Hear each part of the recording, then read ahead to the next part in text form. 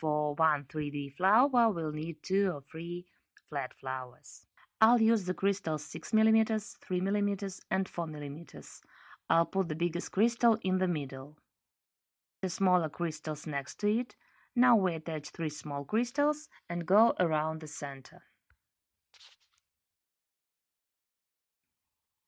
We made the middle of the flower.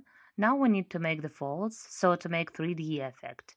We fold like this, the petals start to rise.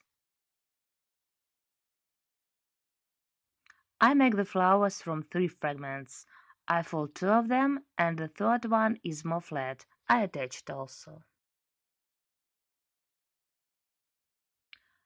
Also add some small petals. It's desirable to add leaves to small flowers as they look a bit dull without the leaves. So in case you want to make a nice 3D pot,